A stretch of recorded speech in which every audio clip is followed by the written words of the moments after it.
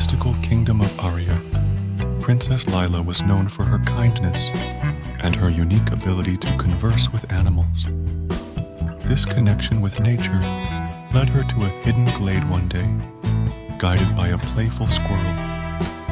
In the heart of the glade, a magical rose bloomed, radiating a soft, enchanting light. The rose, a rare entity, had the power to grant a single wish. Lila, with her heart full of love for her kingdom, made her wish. She didn't wish for personal gain, but for the happiness and prosperity of Aria. As the words left her lips, the rose glowed brighter, and her wish was cast. The following day, a wave of joy and laughter swept over Aria. The fields were lush with vibrant flowers, and a sense of harmony echoed through the kingdom.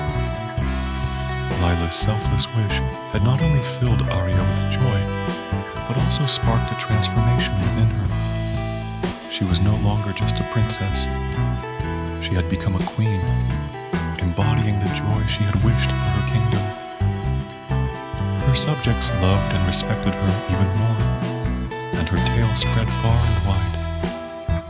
Thus, the story of the Queen of Joy became a cherished legend in the magical world of Disney, inspiring generations with its message of selflessness and the power of a kind heart.